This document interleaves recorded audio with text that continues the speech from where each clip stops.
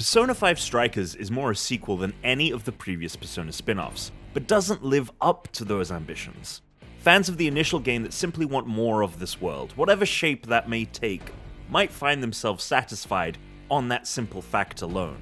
Though what made Persona 5 truly great is sorely lacking. Its stripped-back nature doesn't take itself far enough for newcomers either. Those intimidated by the density and length of Persona 5 will still feel the same way about Strikers. All of the fantastic visual and audio elements are still there, and its story goes in some interesting directions, but it all feels stagnant compared to the epic tale told in the original game. Persona 5 was a game that was not only able to hold the attention of players for close to or even over 100 hours, but it told a story so compelling that many wished to play it over again from the very beginning immediately. With the main character Joker being a fish out of water that slowly grew his social circle over time, peeling back the mystery of his own past and the fantastical world he and his friends found themselves confronted with, it was a game that begged to be played, and for the most part justified its ludicrous length. While Strikers is around a third of the time, its incentives to continue playing dry up relatively quickly. The enigma surrounding the return of palaces, an otherworldly manifestation of people's subconscious, is a fairly interesting plot, but it's the personal side, which was the driving factor of the original game, that is lacking. The characters that the Phantom Thieves dive into the palaces of aren't nearly as interesting or well developed as the ones in the first game, and the desires that define their subconscious dimensions are surface level in comparison. The Phantom Thieves themselves are as well written as ever, but having them fully formed from the jump goes to show how great them coming together in Persona 5 was. Without that journey, it's simply a lot of witty banter and poking of buttons that happens amongst the group. This extends to the gameplay, which features a lot of different elements from the original game but drops the incredibly popular social stats and links. As such, playing as Joker is like existing as a fly on the wall for the story, the character's interjections not holding nearly the same weight.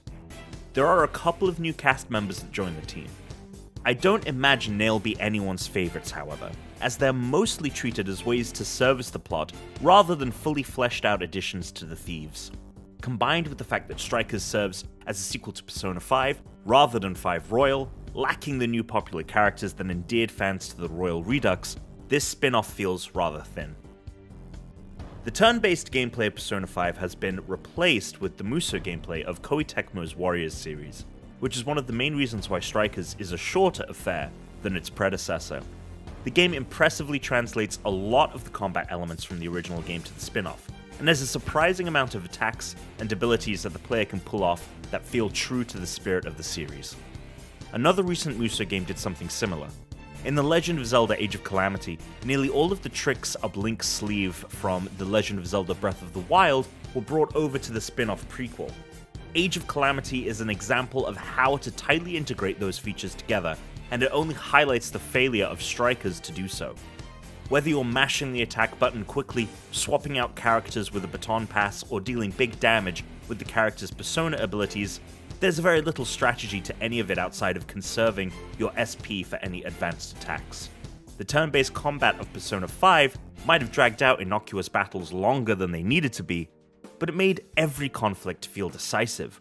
One wrong move could prove disastrous for the squad. No such threat exists in Strikers, exacerbated by how often the game hands you a lifeline. Most battles can be exited in a matter of seconds if the player feels the tide turning against them, and dungeons have incredibly frequent checkpoints that allow them to leave and regroup at no cost. In Persona 5, choosing to tackle a palace required careful planning, and once you were stuck in it, the only way through was forward. The dungeons in Strikers offer so little challenge that I did not feel compelled to regularly buy new items or equip new gear.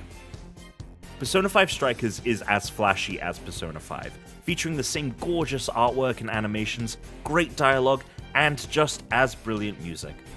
It unfortunately lacks the meat on the bone that made it such an addicting experience to its loyal fanbase, which subsequently provides little incentive for newcomers to play it despite its egregious length being drastically cut down.